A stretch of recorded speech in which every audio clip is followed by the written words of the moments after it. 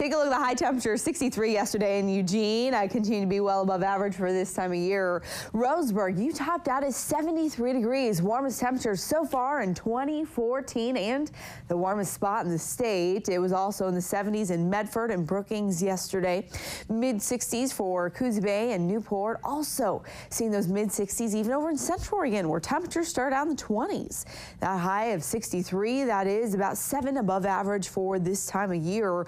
And again, impressive not only for early to mid-March, but also because we started out below freezing. 30 was the low, just 5 degrees of that record of 25 set back in 1956. Today, not quite as warm, but it's going to be close. We're still starting out with those clear skies across western Oregon. As you look just offshore, there is some cloud cover that's going to move inland, and that's a sign of some changes in our weather to come. As for today, though, clear skies mean a chilly start this morning. 35 in Eugene, 39 in Roseburg and in KEZI Bay, North Bend. Head over to Central Oregon. Temperatures starting out right at that freezing mark, which again is still a little bit warmer than where you were yesterday. So we'll continue to see those increasing clouds here throughout the day. So going from patchy fog and clear skies this morning to those high cirrus clouds through the early afternoon. Those are those feather-like clouds that are highest up into the atmosphere. Eventually that'll switch over to some stratus clouds, those thicker sheet-like clouds that cover more of the sky into the afternoon. And eventually it'll be those clouds that bring us some rain showers as we head into Friday. Those showers will move through pretty quickly. That jet stream cooking along pretty good. And in behind this, another ridge of high pressure moves in, another space between storm systems, which means we are looking at sunny, dry, and those warmer conditions here just in time for the weekend. Otherwise, again, today you can see here in Stormcast increasing clouds. The showers get here early tomorrow morning. We'll stop this at about lunchtime tomorrow. That's when that heaviest band of precipitation will have moved through.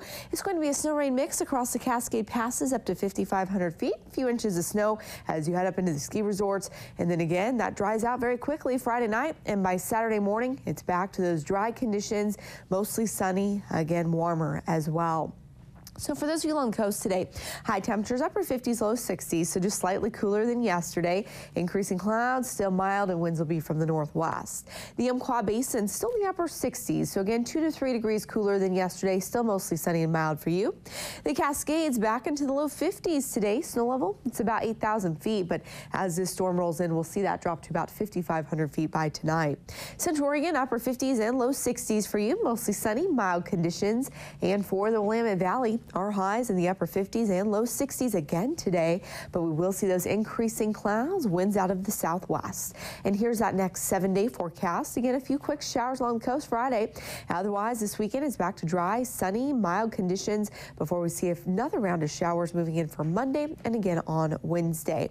The Umpqua Basin, just a few light isolated showers Friday. Otherwise, upper 60s, if not low 70s again this weekend. And then opportunities for a few light showers Monday and Wednesday. For the Cascades, it is still warmer, and again warmer than average, so that snow rain mix Friday, warm, sunny, and dry this weekend. It'll be plain old rain showers Monday, and that'll switch back to snow by Wednesday. And for the Willamette Valley, again, we'll see those showers Friday, warm, dry, sunny this weekend, a chance of a few showers Monday, and again on Wednesday.